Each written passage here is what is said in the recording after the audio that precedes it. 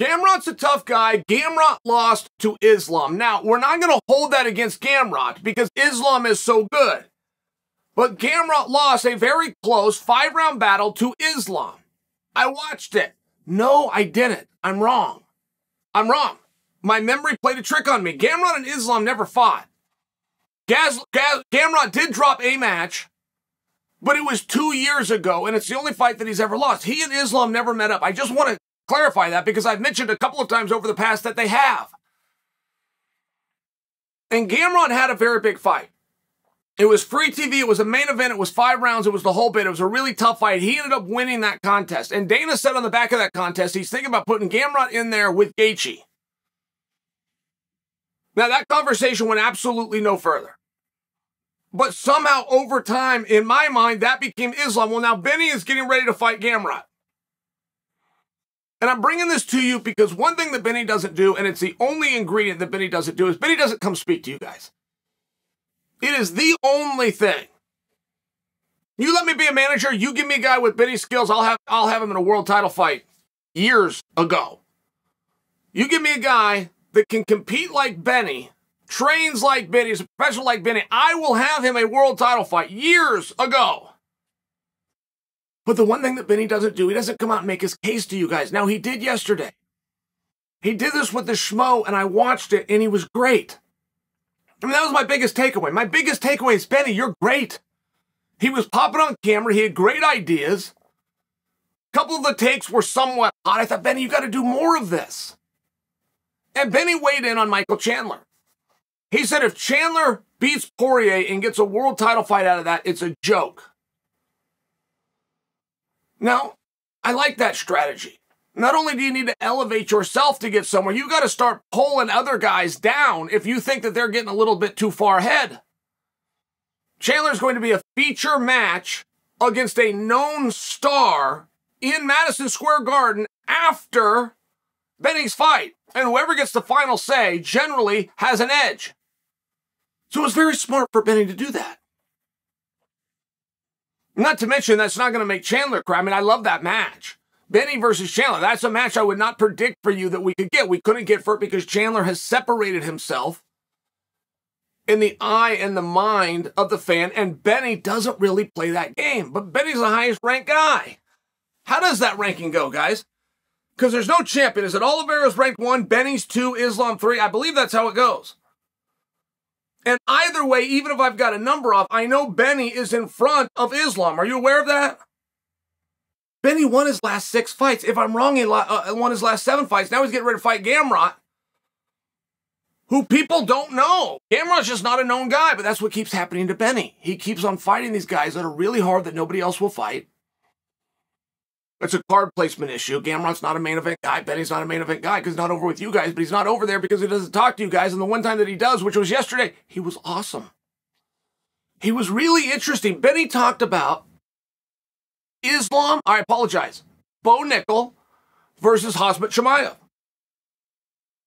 And Benny said, oh yeah, Bo could take him down. Yes, Bo not only can deal with his wrestling, Bo is a superior wrestler. But Benny went further and he said, it's different. It's MMA. There's different conditioning. There's different skills. There's different setups. There's different experiences. And those favor Chimaev. If you put him in a fight today, I would pick Chimaev.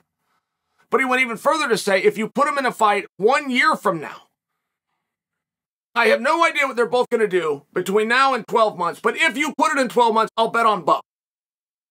Okay. Because see, that's a conversation that keeps living. And I've got to give Bo Nickal a ton of credit. When guys come into the sport, they can't get other people to talk about them. They've got to really prove themselves. If you can attach yourself right now to one of the top stars and convince the world you're not scared of him, you win. And Bo now has top guys like Benny giving his interview time, putting Bo over. It's very helpful. And that fight is interesting. And it's only interesting for one reason. It's not as though Chimaev has slid, but there's a new guy that's coming to town.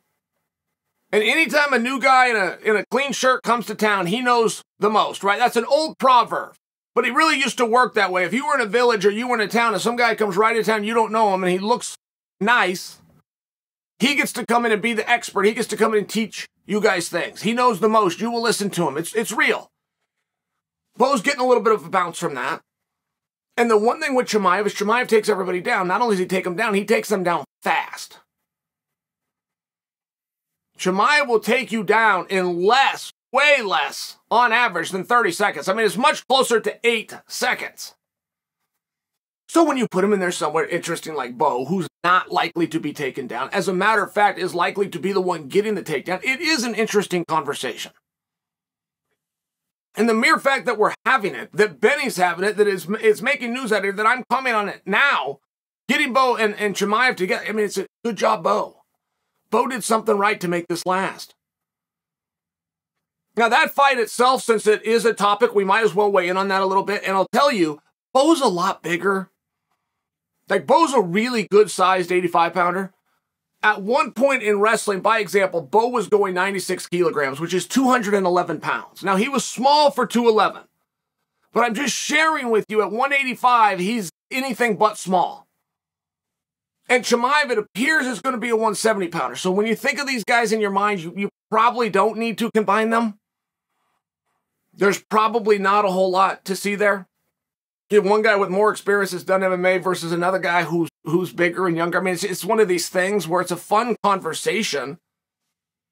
And what does happen to Benny, right? Benny wasn't talking about Chandler and trying to pull Chandler out of a potential #1 contender spot. He's trying to make sure that that spot is preserved for himself. And what does happen to Benny? If Benny goes and gets the edge on Gamrot, is that enough? Is that enough for you guys? Is that enough for Benny to challenge either Oliveira or Islam? On paper, of course it is. But I'm asking with you guys. Benny's got everything that you need except the mandate of the masses, but he's never asked for it. I'm asking for it. I'm asking for it on his behalf. And if Islam wins, you can't tell me Benny's not good enough to fight Islam. Benny doesn't qualify to fight Islam. Benny was signed to fight Islam. He was supposed to fight Islam. So you can't tell me that. I don't like the rankings. But at some point in our sport, when you solidify your spot and you give X number of people an opportunity to take it from you and everybody fails, we have to show an integrity to the ranking system, which we set up in the first place for some reason. And that all leans to Benny. Keep that in mind. Great matches coming. Benny has gone as far as to say that he is the backup fighter. If Oliveira or Islam doesn't fight, Benny's saying his fight with Gamrot will be broken up and he will be put into that main event spot. If that is true, if he was actually given that information, that even strengthens further what I'm telling you, that you can't tell me Benny doesn't belong there, if they're willing to put Benny in there right now. Interesting fights, interesting matchups. And as far as Benny Dariush not speaking to you guys, maybe that's going to change. And when he did speak, I'll tell you, he was very interesting.